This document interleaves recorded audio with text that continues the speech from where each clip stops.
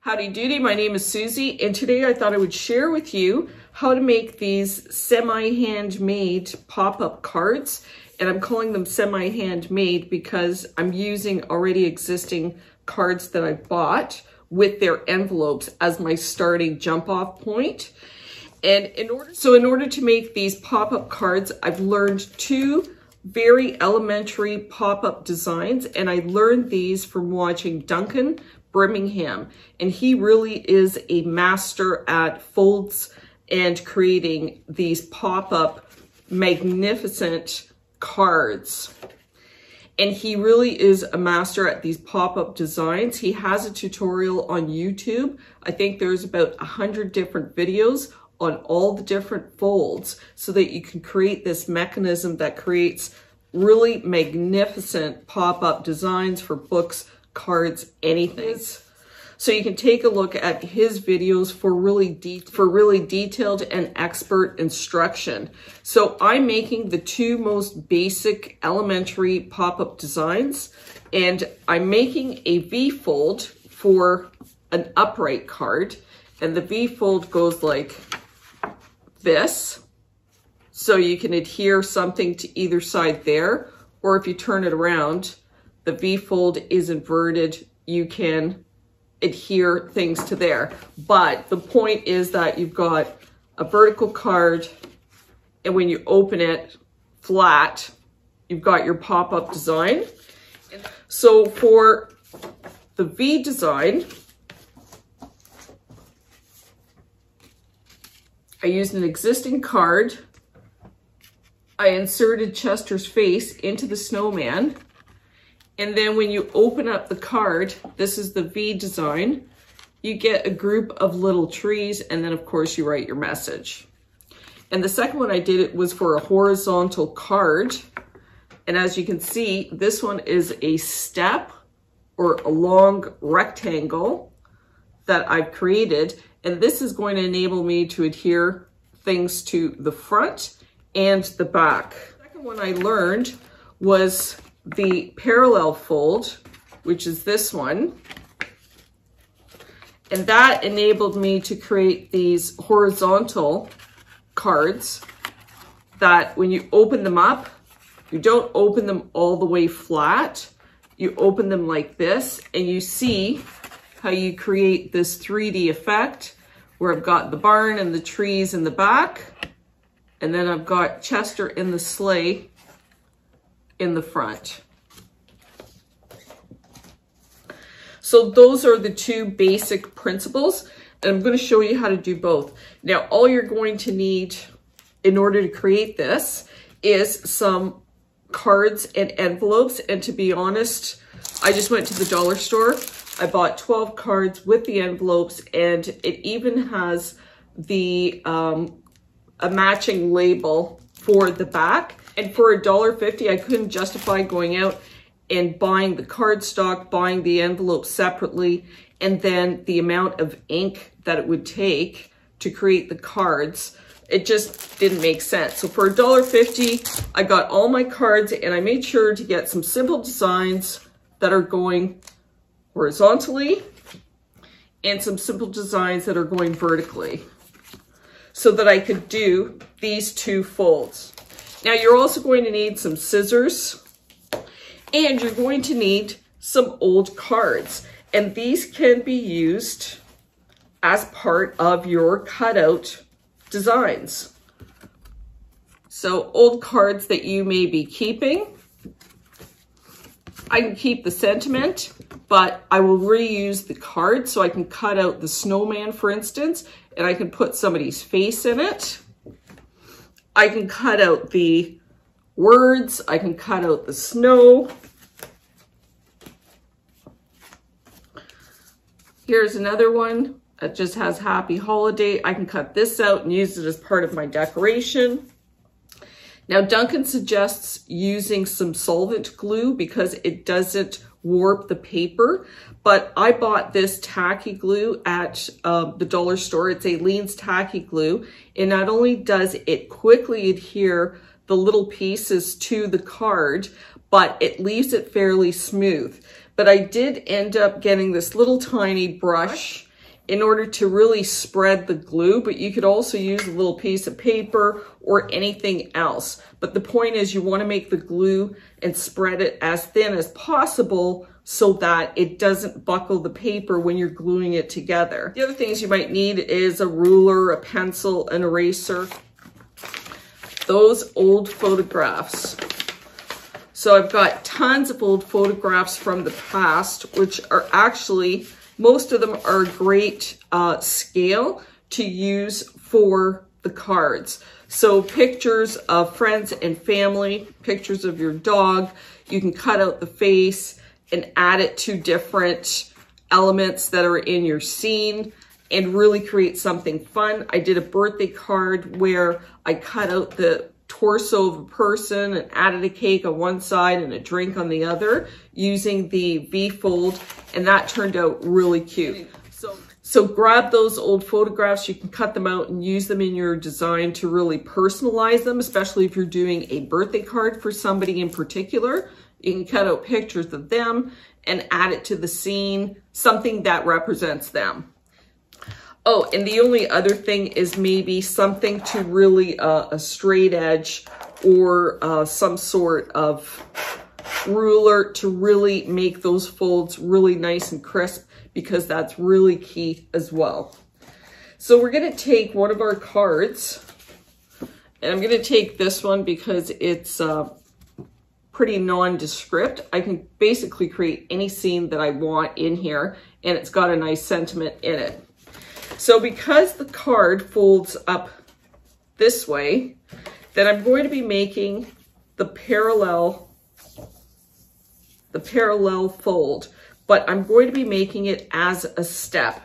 So what you need to have, and also, so you need a little bit thicker stock, thicker than letter paper, because you want these things to have some sort of structure to hold up the designs. So I've just got a little heavier stock. I also did use some old file folders that I had. That's a good weight.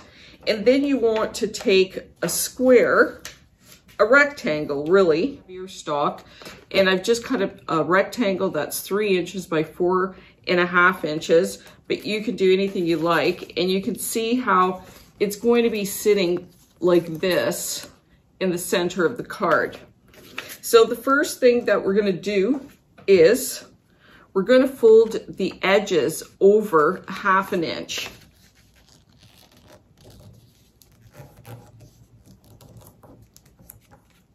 And Duncan says to fold back and forth at least 3 times, because your folds are your hinges, and the easier it goes back and forth, the better your card will move. So then you're going to do the same thing to the other side.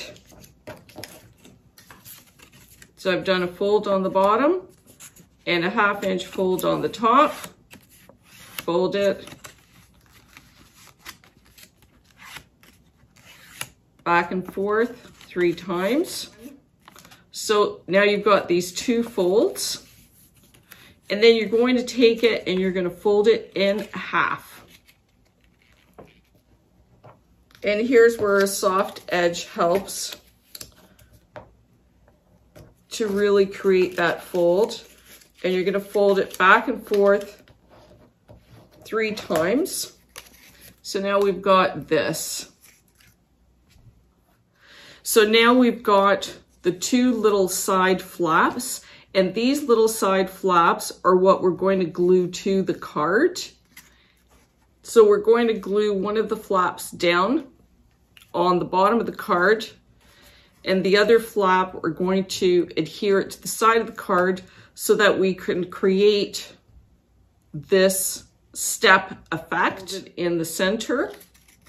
And we're going to put glue along these two folds. And then we're going to, I'm just spreading it out with a little paintbrush. And Duncan says that the most important part is to get the glue right at the edge. And then we're just going to line up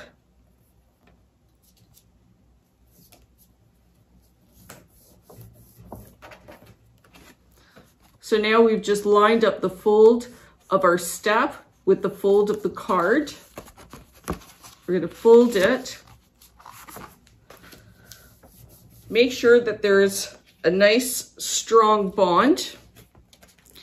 And then when you open it, you're going to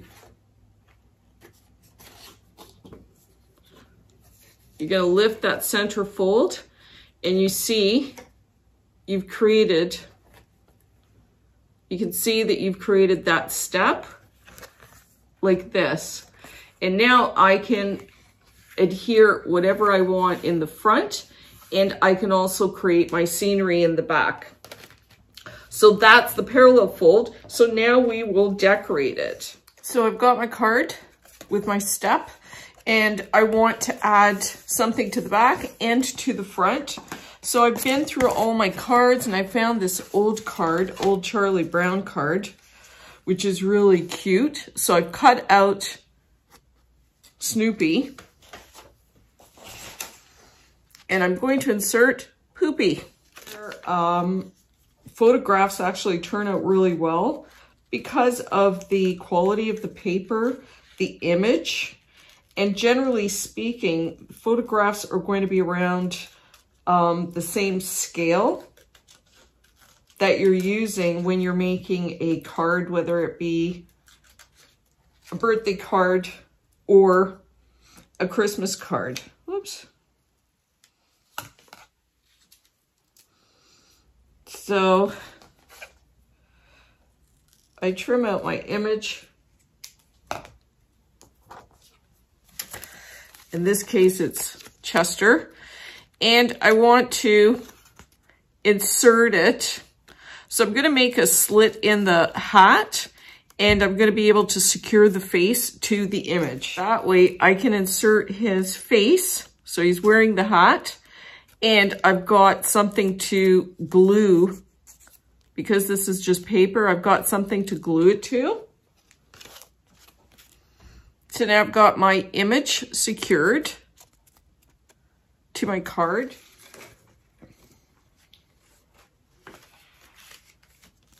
Now what you don't want is your image to stick up over your card once it's closed.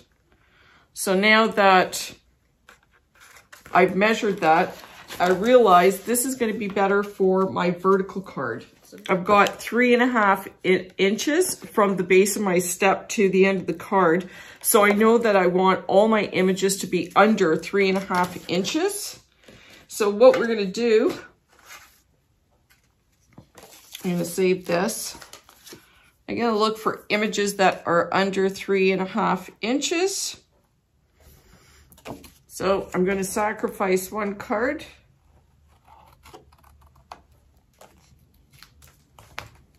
So you can see I've cut out a bunch of trees, and I can start adding it to the back and creating my scenery images.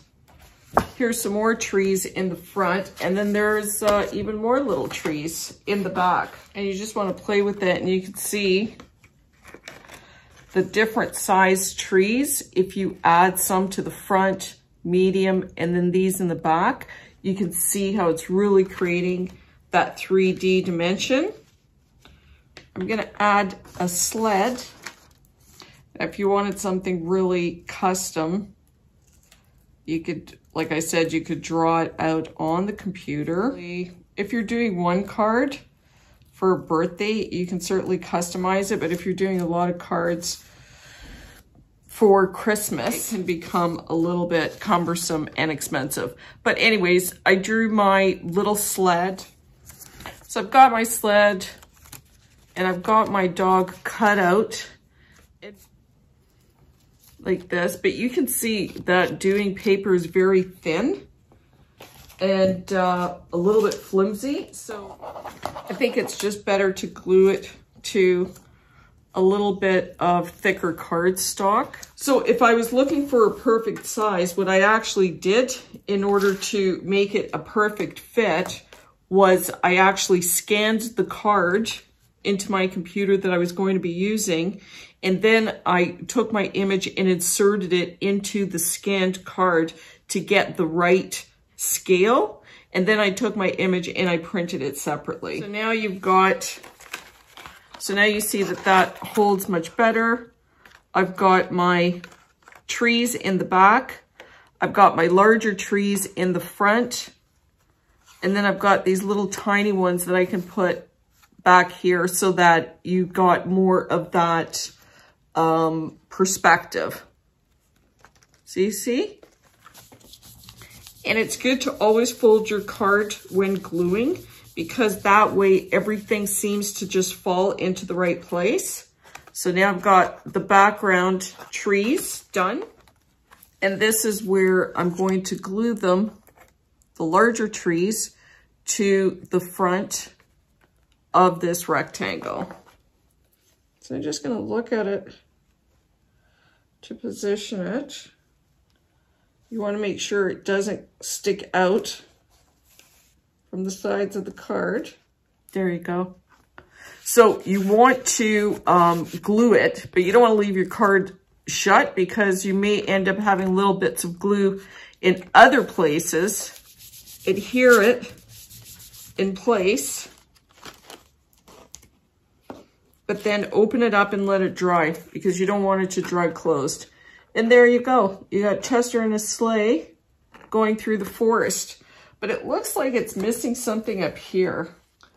Obviously, the more you cut out, the more interesting and the more 3D the design is going to be. So I just cut out like this, and I left the guy's feet and the tree.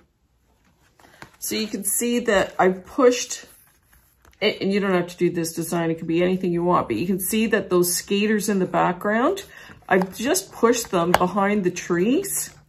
So I glued the base of the tree, but I didn't glue all the way up. So there, we've got the skating rink behind the trees, and we've got Chester and his sleigh sleeping while everyone is playing. So it just creates an extra dimension. So look how cute this is. Ta-da! As an example, 3 inches by 4.5. And we're gonna fold it in half.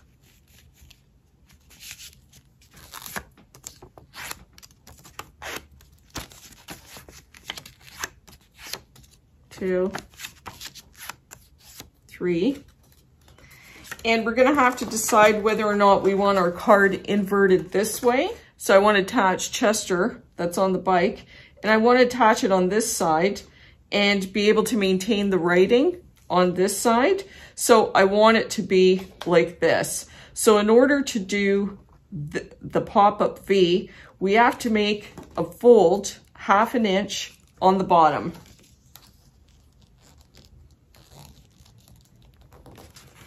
So we had our V, and we've just folded 1/2 inch on the bottom like this. We'll do that 3 times. Then you fold it over, and on the fold, this is the folded side. You're gonna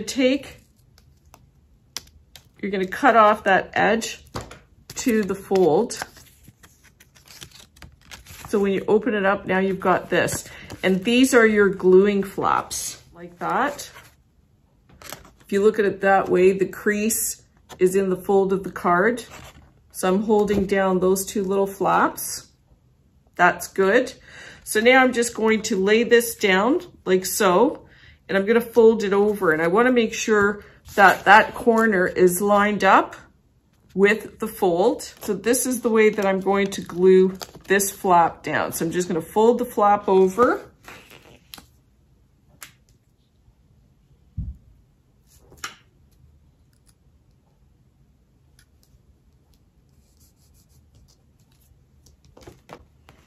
So I've just glued that first flap down like that. I'm gonna fold the card. And now I'm gonna add glue here. I'm going to add glue to this flap, and then I'm going to close the card and glue it together. I pop up like that. So now that it's in position, so I position my pop up, and then I'm going to close it just to do a trial, because I want to make sure that it's inside. So that, let me just do a dry run. Okay. So it's like that. I just want to add enough glue to adhere to the pop-up. You don't want to overdo it. And you just fold the card right into it. So you can see that pop up. Now this is the extra little piece of card that I left on, which I could have cut off, but I'm actually going to glue this down because I like the glitter of the snow here. Now I could cut right around that wheel, but what I'm just doing is I'm just folding this like this because I like that sparkly snow.